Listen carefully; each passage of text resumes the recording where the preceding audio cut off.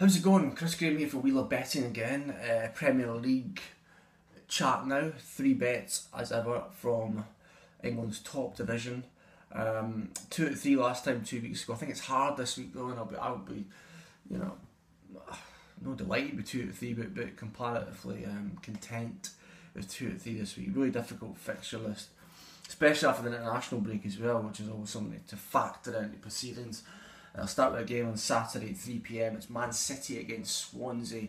And my word, Man City are in a bit of a hole at the moment. Just 1 win in 6 in all comps. A woeful month, you'd have to say. They beat Man United, but in between that in the Premier League, of course, they lost to West Ham and then dropped points against Queen's Park Rangers 2 weeks ago. Of course, they knocked out the Capital One Cup by Newcastle, and on top of all that, look like they're heading out of the Champions League once again in this opening stage after just taking 1 point out of 6 from CSK Moscow, which is quite frankly abysmal. So they're in a bit of a mess. How will they fare here on Saturday? They're home to Swansea. I really don't know, to be honest. I really don't know. You're looking at the form and looking at the gut feel would be that they might toil to victory.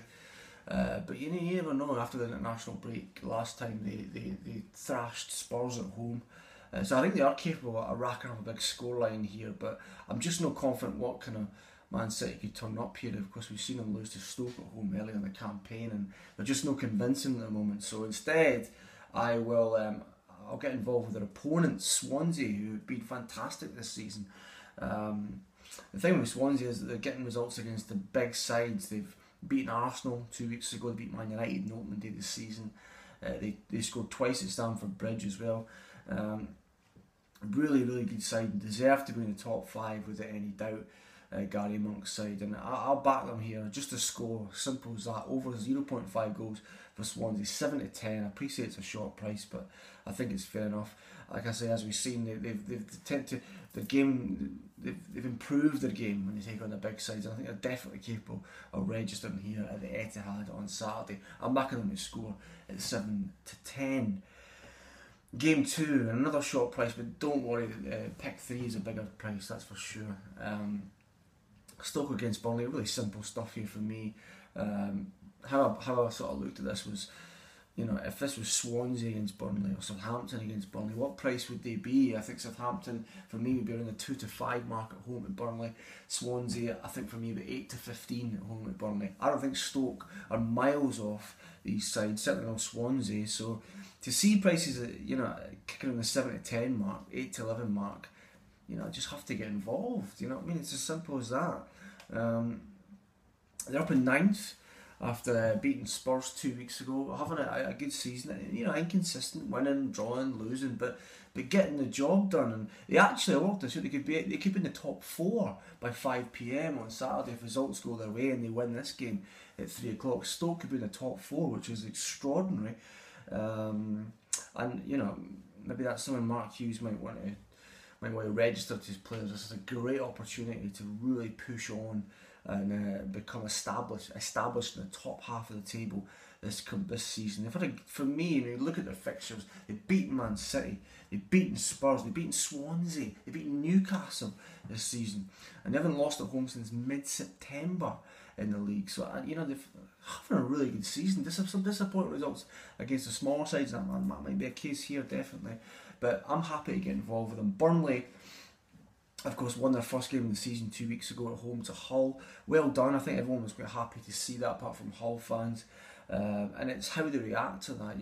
Perhaps if the game, you could certainly kick on the fact that they've won their first game of the season. But you just think that international break came at the wrong time for Burnley. After that first win of the season, it was a chance to build on that. And of course, we were interrupted with the international break.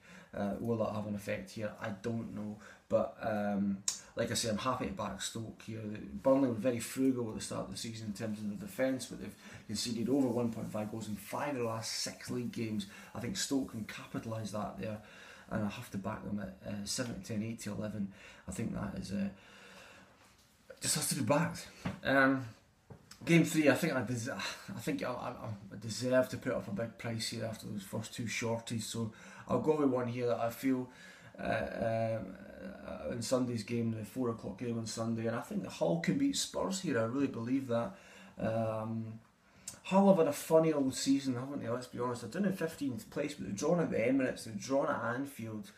They scored twice against Man City, and albeit a losing fixture. But they've shown a lot of style, class, tack and verve, and I've been impressed with them. But they are down in 15th position in the table. Why is that? Well, you know, they lost to Burnley last time. They've only won 2 games this season in the league, and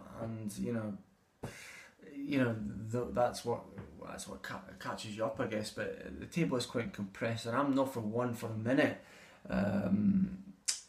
suggesting that they'll finish 15th in the table this year. I think they'll finish higher. I think it's certainly conceivable that they could finish in the top half this season. We've seen that with a 0-0 draw at Liverpool. And they're unlucky to fail to drop points against Arsenal. That 2-2 draw, they were leading right to the very end. I like Hull. I like their manager. I like their players. I like what they're all about. I like Andy Robertson.